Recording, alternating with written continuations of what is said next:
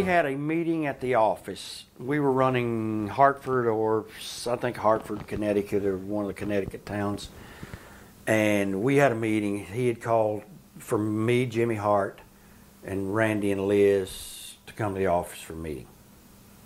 And I had no idea why. None. Zero. And we're in the office and sitting there, and he and Pat Patterson's there, and he goes over this scenario of, actually Jimmy and I got there first, and Randy and Liz came later because they had been over at Dick Ebersol's house that afternoon. And we had to rent a car, and we drove over, and Randy and Liz was shuttled over by limo from Ebersol's house. Why did Ebersol want them? I guess they were talking about what they were going to be doing for the Saturday night main event. It's nice to not include me. Yeah, really. Yeah, really. So we waited on them for about a half hour, and Vince really wasn't talking or anything like that. And we kind of just waited around, Jimmy and I did, in like a little meeting room until then they showed up, and here they are. And of course, Vince, how was everything over at Dick's house? Ooh, yeah, very good, yeah, nice. What they doing at Ebersol's house? So we go in and sit down, and then Vince starts talking to Randy and Liz, as if I wasn't even there. He's talking to them, telling them, and we're going to do this, and we're going to do that. Now, are you saying anything at this point? You're just letting Vince... I'm listening. Okay. I'm listening as... Your future's being decided by others. What the fuck am I doing here? You could have called me by phone and told me this.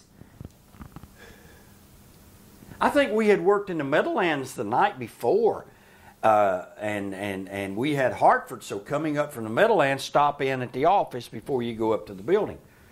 I think Hartford was the next town closest to, or New Haven. New Haven was closest. That's where we're going, New Haven. That's closest to the office, to Stanford, I think. Okay. And but we had worked in the Meadowlands down here in New Jersey the night before, and on the way up, we stopped in to the office for a meeting. Jimmy, why do we got to go up there? I don't know. It's something about the Saturday night main event, I guess, because I knew I was going to be wrestling Randy on the Saturday night main event. Right. And they just talking, and Pat's sitting there, and it's going to be wonderful, and this, and Randy, after it's all over, you climb up, you drop the elbow on Honky Tonk Man, and a 1, 2, 3, and you put Liz up on your shoulder, and you sashay her around, and the music's playing, and he looks over at me, and he says, and Jimmy, after the 1, 2, 3, you pull, and now he's still not looking at me. And Jimmy, you pull Honky out of the ring, and then he looks at me and said, and Honky, you won't be seen again.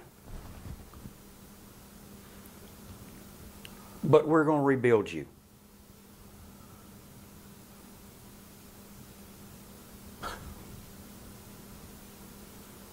Okay? I wanted to say, you're going to fucking rebuild me like the $6 million man? We can rebuild him. You know, they do rebuild people now. They do in WWE. Guys go out and they lose all the time, and they get rebuilt, right, or they get repackaged. But back then, being rebuilt or repackaged was something that just didn't happen. Especially, you don't repackage S.D. Jones. You don't repackage Pedro Morales. You don't repackage a Chief J. Strongbow or a Rowdy Roddy Piper or Cowboy Bob. Or how are you going to repackage him? Shave his head and bring him back as a German? And nobody's going to know it? Do you say that? No, I'm just sitting there just totally in shock and deflated. Like, I have no air in this room, and I'm totally outnumbered because Pat's obviously on Vince's side. Randy's happy, and Liz is happy. They've already talked to Ebersol. They've already got another side of the story that I don't know, and I've been ambushed on this. And when he said we're going to rebuild, he didn't say repackage. He said when he said he pulled me out of the ring, and Honky, you won't be seen again. As soon as he said I wouldn't be seen again, I took that as I am fired. I am not to be seen again. Not to be seen that night on camera. No, I mean, give me the words. I mean, what could you say, Vince, that would have made me happy? You're not. We pull you out of the ring, take you to the back, so you won't be on camera while Randy's sashaying around and everything. And then here's what we got for you in a program. Nothing was mentioned other than we're going to rebuild you. As what? So where do you leave it that day? Hmm? Where do you leave it that day? Do you raise any objection at the table? No. At the time? No. Does Jimmy? No. We got up. Okay, see you guys tonight, New Haven. I got Randy. I'm wrestling him that night anyways. See you guys up there. They stay in the office, and Jimmy and I humbly walk out like, whipped little fucking puppies. And I go straight to payphone. Call my wife. Right outside the office was a payphone on the corner. I said, Jimmy, here, take the keys, go get the car. I need to call home. I knew right then I was done. I knew right then. The writing was on the wall. I knew when I wasn't figured in any of these conversations, and when I'm to be drug out of the ring and never to be seen again, and I'm going to be rebuilt, I am finished. My wife couldn't believe it. She said, what? I said, yeah. I said, this is how the meeting went down. She said, what are you going to do? I said, I don't know. I said, I really don't know. I'm ready to quit right now. Mm. Did you consider that? Yes. Yes. I didn't even want to leave. I wanted to leave Stamford and go to the nearest airport and go home. Right.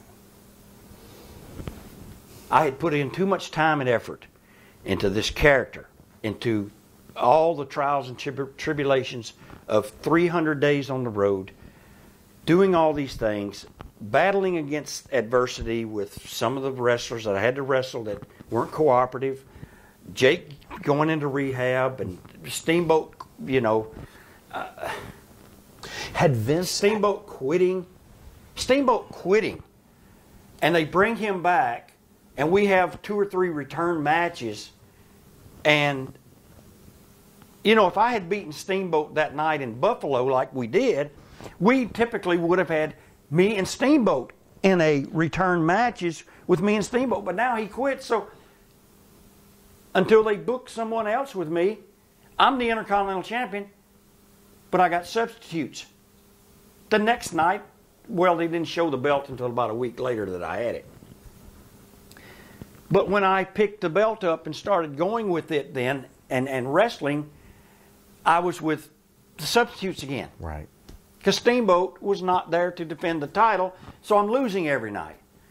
So I go through all these steps and all these processes, and I do everything I think I'm supposed to do. I show up on time, I'm dressed, I go to every interview they ask me to go to, 6 in the morning, I'll call a radio station. I'll call a radio station at midnight. I do everything that's asked of me because Jimmy was pushing me hard and saying, let's do this, do whatever you do, blah, blah, blah. Kept the energy going, kept the prod up the ass so that I would get up and I would go do all these things and be a good soldier.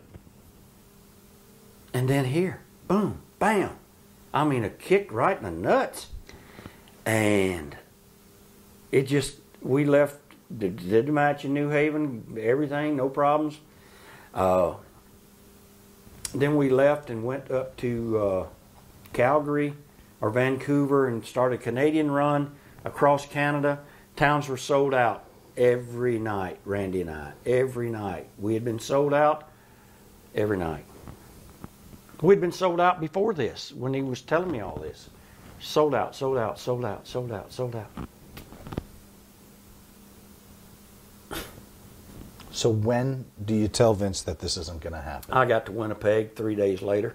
Actually we had New Haven, then we went to Vancouver, then Calgary, I think Calgary or Edmonton, and then Winnipeg about 4 days later. It had been gnawing at me.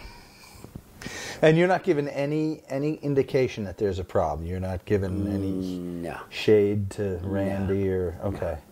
So take me there. What happens? What's the discussion? I called Jim Barnett in Atlanta. Yeah. And he said, whatever you do, don't lose on TV. Not on that show. He said, it's going to be one of the biggest shows in the history. And he said, if you go out there and they destroy you on that show, you're finished. You calling him for an advice? You calling him for advice or for a spot? Both. Okay. As I whistled. Both. Would you have taken the belt onto Georgia television? No, I'd have just left it with Jimmy Hart or whoever. Okay. I'd have just sit here and take this fucking thing back. I didn't want to carry it around anymore after that. I mean, I didn't even care anymore after that. Right. I didn't. I mean, all the luster, everything was gone. Everything was gone. So Barnett says, "Don't do it." Barnett says, "Don't do it. Whatever you do, don't do it." And I said, "Well, Jim, it's I obviously I can't stick around here." And he said, "Don't do anything, but whatever you do, don't do that." And he said, "Where are you tomorrow?" I said, "We're going to Halifax." He said, "How are the town's doing?" I said, "We're sold out every night." He said, "Yeah, I know you guys, you're doing fabulous business." And he said, "Let me talk to Jimmy Crockett." And he said, "I'll get back with you tomorrow. Don't say anything, don't do anything till you talk to me tomorrow. We'll set a meeting up in the Bahamas." And he said, he actually told me to call back the next day because he didn't know my schedule. He said, "And when you call back, use your real name." He said, "I don't know who in my office is listening or." That's funny. He said, "Use your real name," so that, because when I called, I said, "This is Honky Tonk Man calling for Jim Barnett." And he's Wayne, my boy. You're right. What's going on? Because he had left WWE under difficult circumstances a few months earlier, so he knew if I was calling him, there was something going on. And I had known Jim over the years and had not really worked for him a lot, but just off and on. But he knew me from working with Jerry Jarrett, Nick Goulas, and all the guys in the South, and from the Fullers, the Welches. So could have been probably my biggest mistake was telling Jimmy Hart that I called Barnett. Because Jimmy mentioned it to someone? I called Barnett in Calgary or Vancouver, one of the two. I think I called Barnett like the second day or the third day. And I'd mentioned to Jimmy Hart, I said, I called Jim Barnett. I said, they'll have a spot for me. I'll just go there. I'm not doing this. Mm-hmm. Oh, no. Give Vince a chance, please. Don't just walk out. Well, obviously, I understand why Jimmy was saying that. Maybe it was for personal reasons, maybe professional reasons. If I walked out and left, I mean, I was a pretty good cash cow for Jimmy. We're in sold-out main event shows, and Jimmy gets paid according to the houses like I did. And he was, at that point in time, he was really just only managing me pretty much all the time. He had a couple other guys, but I mean, he was like stuck with me. And so I think I did call out of Calgary, and then we went to Winnipeg the next day, and he had talked me into, please, don't do it. Give Vince a chance. Talk to Vince first. He'll understand. Understand? The fucking guy didn't even look at me for 20 minutes in the office that day. But I got to Winnipeg, and it was just really eating at me bad. And Jack Lanza was the agent, and I called his room. We stayed at the same hotel. Jack, what do you know about this Saturday night main event coming up? Oh, I don't know. I don't know anything about it. I know I have to work it. You know, he didn't know. He didn't know. They don't tell the agents what's coming down the pike? No, he didn't. He didn't know. He said, I don't know. All I know is I have to work it. Because I didn't give him any indication. I said, what do you know about this Saturday night main event coming up? And he said, I don't know. I know I have to work. I have to be there. I have to work it. Like he really didn't want to, because, I mean, he didn't want to work it either. A lot of guys didn't want to. It was a long-ass show. Yeah. It was part of the TV tapings. It went to fucking midnight or 1 in the morning. And so he said, and I said, well, I need to talk to Vince about it. And he says, okay, is there anything I need to tell him? I said, yeah, you can tell him I'm not doing that fucking job. Exact words. He said, well, I'll be talking to him in about 5 minutes. How quickly does the phone ring in your hotel? About 5 minutes.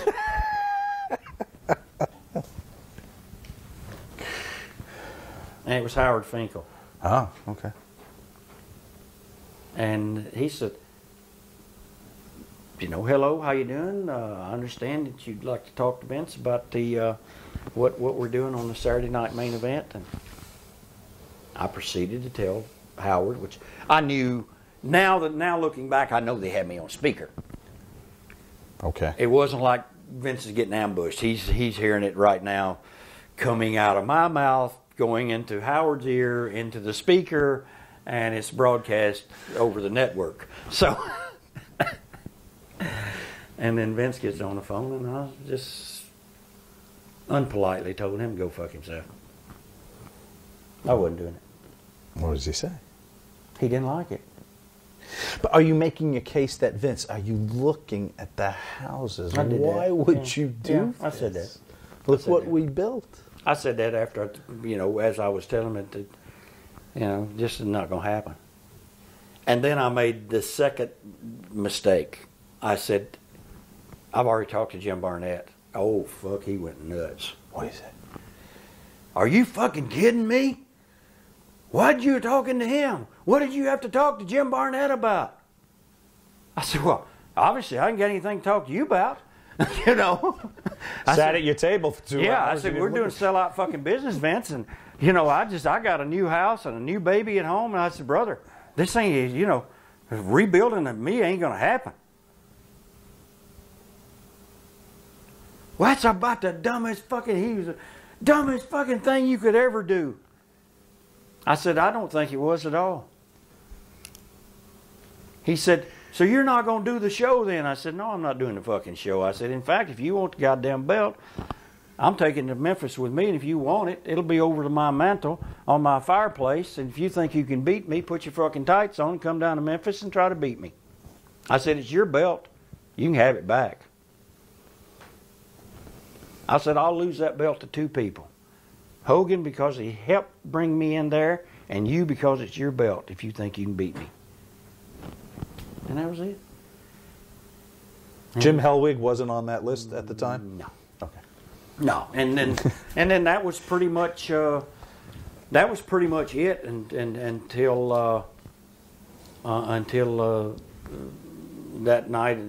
Winnipeg was real like walking on eggshells, and I called Randy over, and I told him, I got Randy over, pulled him to the side, and him and Liz, and told him the whole story and why, and he understood, because he had been a promoter and he had been a booker, right, and he had owned the territory with his dad, and he had gone through these things, and he understood, and it was nothing. And he understood it was nothing against him, and a lot of people want to make it that I didn't want to do this job for Randy. It was not. They was so far from the truth. I think Lanny might have even been in. I let them all come in. Come here, guys. I want to talk to you a minute. And I let them know the whole story of what was going on and why, and my reason behind it. Mm-hmm. And they understood. And they know that if it happened to them, they would have done the same thing. Right. I mean, we were at a point in our careers where we had no contract. Yeah. I mean, my contract was up with WWE. It was a 10-day contract. The first 10 days I worked, the contract was invalid. Right. It was done. It had performed itself. So that's what we did, and then we ended up. Vince says he says there's 1 million finishes. I said, well, if there's 1 million fucking finishes, why'd you want to do that one? I just felt like it. He did not give me that courtesy, that handshake deal that I thought we solidified when I went to work for him, when I shook hands with him and he hired me. Had he sat you down at the table alone, maybe without Now, when we Randy? shook hands and he hired me, Yeah. I said, I'll do everything I can for you. Just keep me good on television. And he knew what that meant. Do not beat me on TV. Understood. And I don't know how he could have explained it to me to make it work. to make it work, especially when we didn't have any kind of contract other than a handshake, and now your handshake don't mean anything. I felt the vibes from the people in the office and from Vince himself that I couldn't be trusted anymore. And it was downhill after that.